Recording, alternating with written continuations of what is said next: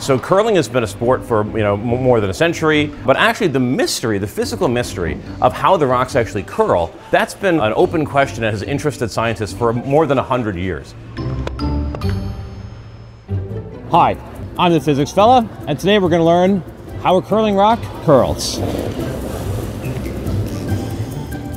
So the way curling works essentially is that they slide the rocks along the ice, and then the key thing is that they put spin on the rock. And that causes the rock to both slide down the ice sheet, but also to rotate laterally at the same time.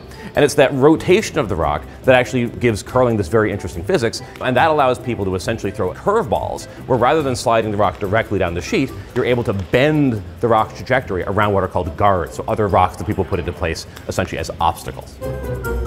There really are three key physical principles involved that allow a curling rock to actually curl. And so those three are the rotation of the rock, so rotation is number one.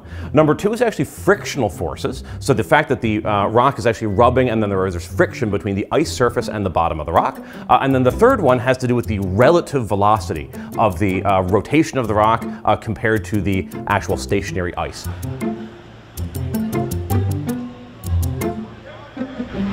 When a curling player releases the curling rock, it slides down the ice, and it's doing two things. It's sliding linearly down the ice surface, and then it's also rotating. And the rotation leads to curl because of the physics of friction. The frictional forces always oppose motion. This is actually exactly how a car works. If you think about a car tire, friction actually pushes the car forward. So a car doesn't work without friction, and neither does a curling rock. So our third piece of physics is the relative velocity between the rotating rock and the stationary ice sheet.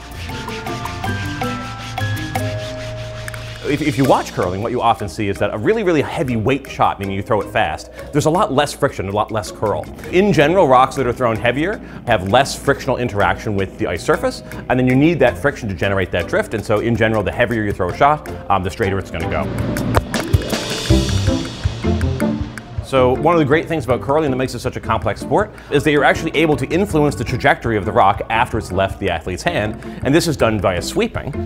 And this actually allows us to modify the trajectory of the rock by there's a couple of different theories. One is that by rubbing the rock you're changing the friction, you're changing the temperature of the ice, and another idea is that you actually carve these little abrasions into the ice that actually guide the rock almost in a physical way, like setting up a little wall that tends to guide the rotation of the rock and help it to curl.